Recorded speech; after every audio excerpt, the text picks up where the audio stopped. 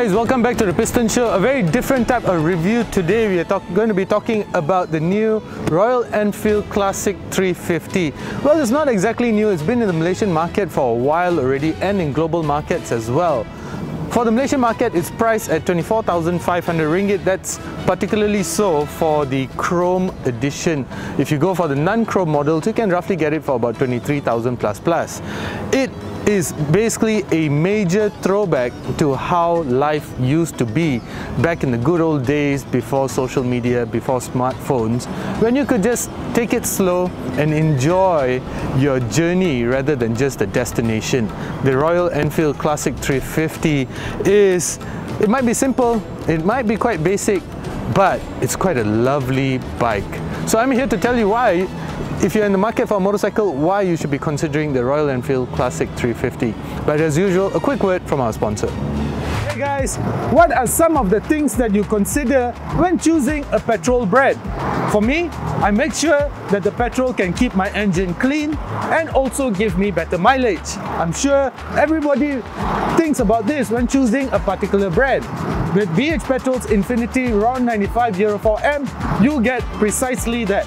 It has special German additives that reduces the amount of deposits that build up in your engine over the long term, keeping it clean. It also has improved friction modifiers that reduces the amount of friction that your engine has to go through, ultimately giving you better mileage and making BH Petrol's Infinity RON 95 Euro 4M the right choice.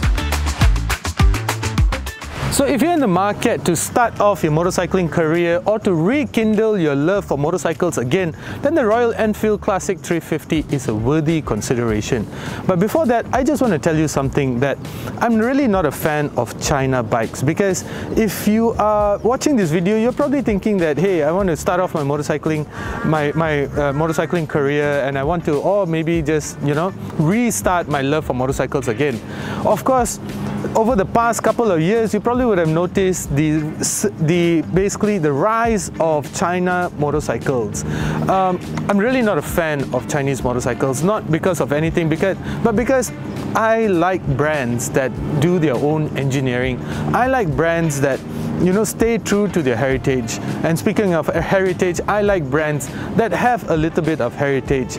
Just because you buy a brand that is full of that has a colorful history doesn't make you colorful. And that's the thing about Chinese bike makers. What they tend to do is they tend to buy motorcycles from BMW, Ducati, Yamaha, Honda, and they take it apart, they reverse engineer it, and then they try to resell it back to you again for a much cheaper price. That does not make them motorcycle manufacturers. That makes them motorcycle copiers. So I just had to put that out there, that I'm really not a fan of Chinese motorcycle makers.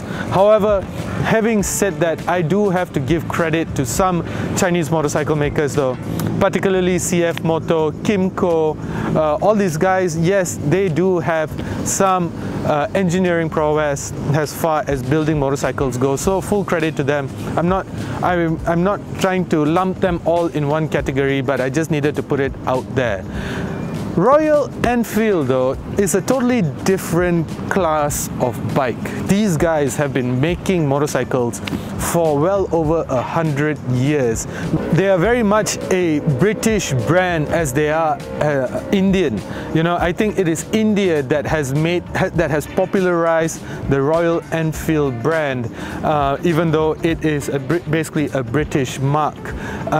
Anywhere that you go in India, you definitely cannot go 100 meters or 500 meters without spotting a Royal Enfield, whether old or new. Such is the connection between that country and Royal Enfield. And in Malaysia, Royal Enfield has been in the local market for a while as well. But in the past couple of years, the brand has changed hands from the previous distributor to a newer one under DD Resources. DD Resources is basically one of those companies that when they do something, they do it well. They are the distributors, importers and distributors of Harley Davidson, of Aprilia, of Vespa, of a lot of other brands as well. So they really know what they're doing. Now, they also have Triumph under their wing, as well as Royal Enfield. So you know that these people mean business, and they've done a stellar job of ensuring Royal Enfield reaches out to the market. How did they do this? Interestingly, they've done it by lowering the price of the bikes and increasing distributorship, which is basically the holy grail of ensuring that your company is profitable with great products that people want. That is Royal Enfield of Malaysia now under DD Resources. So full credit to them. They have a vast array of model portfolio, and the Classic 350 is one of them. 24,500 ringgit for the Chrome edition is actually a steal if you think about it. If I'm not mistaken, this bike used to retail for roughly close to or just over 30,000 ringgit. Now for 24,500 is just brilliant. So I like to start my motorcycle reviews from the front back to from the ground up. If you're wondering why we are doing motorcycle reviews here at the Piston Show, well, we used to do motorcycle reviews under Bikes Republic, but the motorcycling industry has changed a little bit post-COVID, and rather than having a channel dedicated just for motorcycles, we decided to lump them all together, and it's called the Piston Show anyway. So anything with a piston or without a piston, you get the drift. We will review it and put it over here. So anyway, the Royal Enfield Classic 350. It runs on this Seat or Kia tires, which I'm not really a fan of. I've hit a couple of sand patches and it did tend to wiggle a bit. So I think a more mainstream brand of tire would do the bike good. Besides that, you get a 300mm front disc which is grabbed by Bi-Brake caliper. Bi-Brake is basically the entry-level model for Brembo. So yeah, under the Brembo brand, Bi-Brake is basically the entry-level model. These calipers tend to get stolen quite a bit. There was once upon a time, I think it was right before COVID or something, where Bi-Brake was really like the hot stuff among thieves. So you got to be careful with these calipers. You got to be careful where you park this bike. Now further up, you get 41mm telescopic forks. I do think that the forks of this bike, the suspension of this bike is a little bit on the softer side. Well, this is a classic bike, and it's very comfortable. I mean, check out the seat. You get like that much padding. So it is a little bit on the softer side, not really a bad thing. It's a very comfortable bike. This is, after all, not really a sports bike, so you don't want to go barreling into a corner. So for how it has been set up, it's just perfect. Check out the mudguard. This looks like it came out from 1950. It's brilliant. It looks really good. Now, again, it's a classic bike. It's meant to be such, right? You also get this multi-spoke rims, just brilliant. And this part over here, this mudguard, this entire front end together with the analog dial over here, really is a major throwback to how life used to be. So this Classic 350 is actually the, how would I put it, the great grandson of a motorcycle that started off life during the World War II era. So when it comes to heritage, brands like the Royal Enfield, Harley Davidson, all of these brands they are basically the definition of heritage. So it's a really good looking bike no matter which way you look at it, but there's a touch of modernity as well. So what's modern about the Classic 350, you ask? Well, I did say that the dial is analog, but right under it is a digital dial. This is the one that gives you your fuel consumption level, your range, your fuel gauge, and even tells you your odometer, your time. It doesn't give you your range though, unfortunately, but it comes with a 13-litre tank, which means you can roughly do about 200 plus kilometers in the Classic 350. So everything over here is also very classic. You get your new age starter button over here. So let me just start this up for you so that you can have a feel for how it sounds like.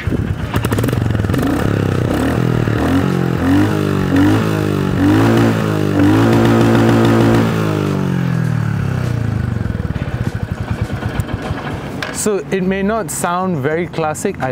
classic bikes were louder, more brash, you know, they didn't care about Euro 4 emissions and stuff like that.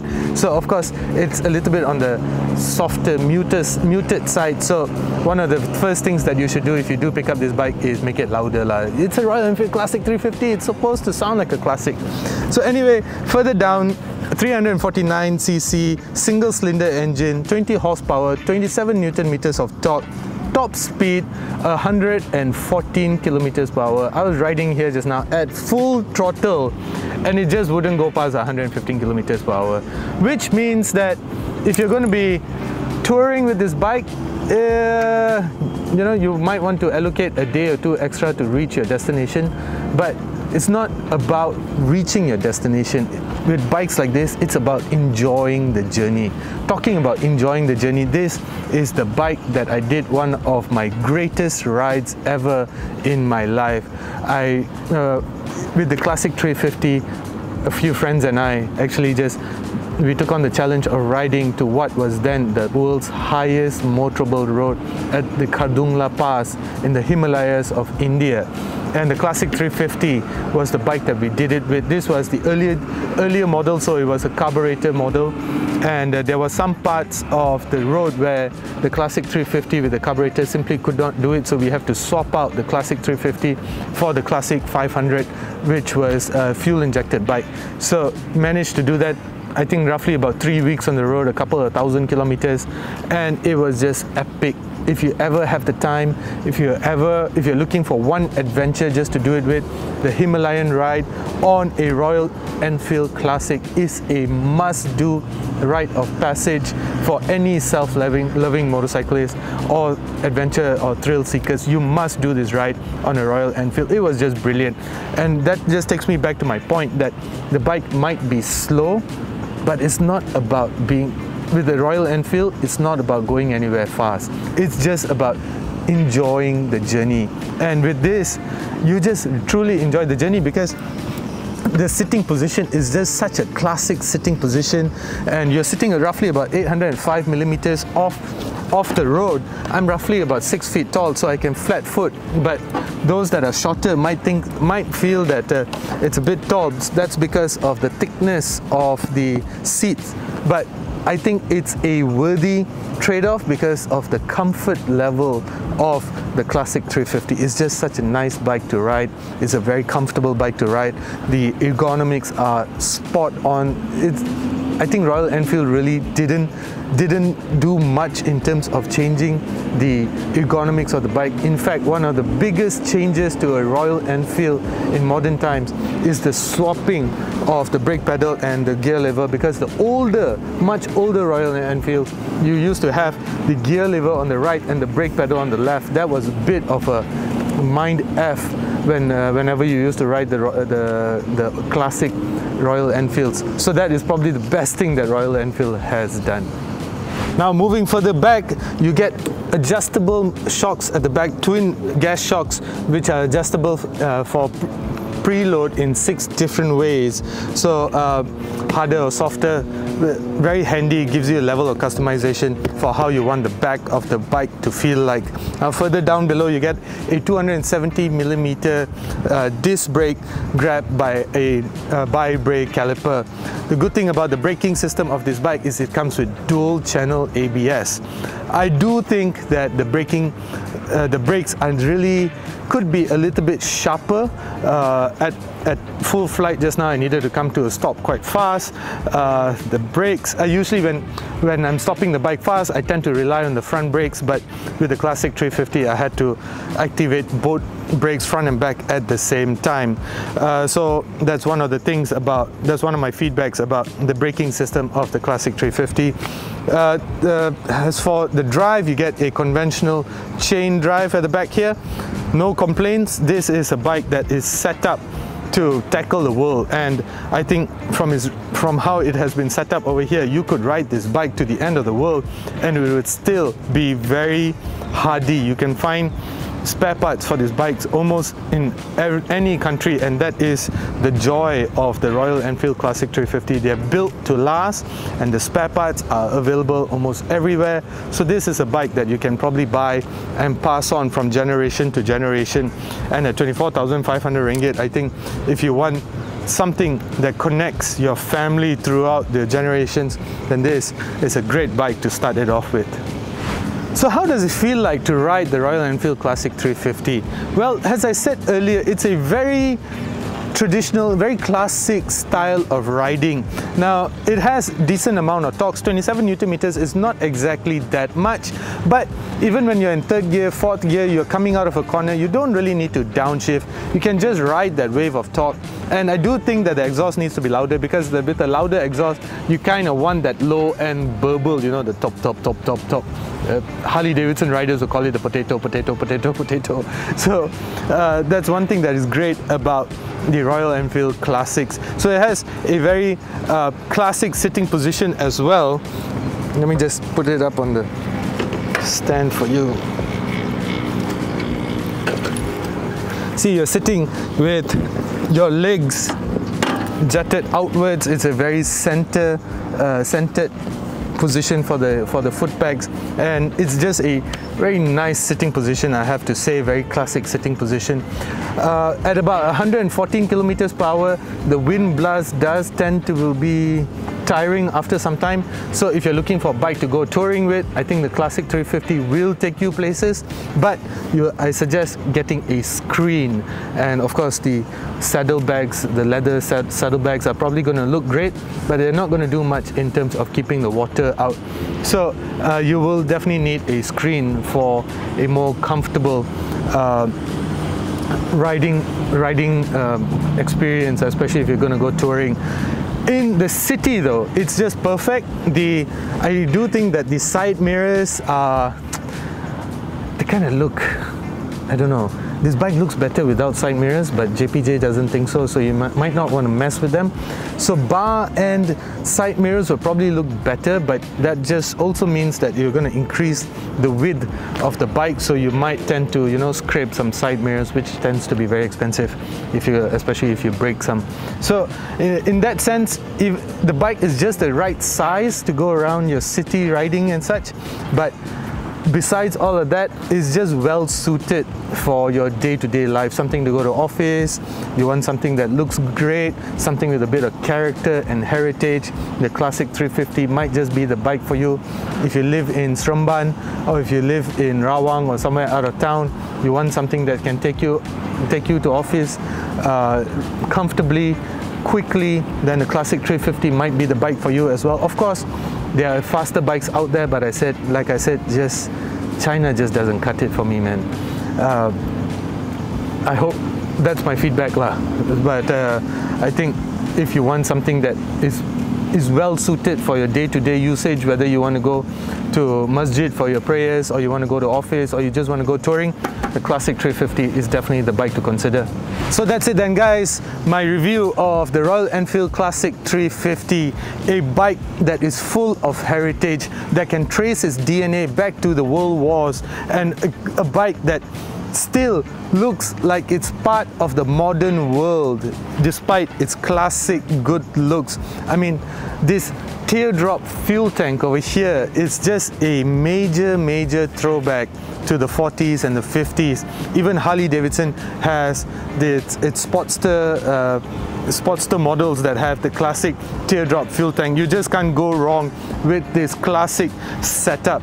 So if you're in the market for either a new bike to start off your motorcycling career, or you just want to rekindle your love for motorcycles, you really can't go wrong with the Royal Enfield Classic 350. This is how bikes used to be.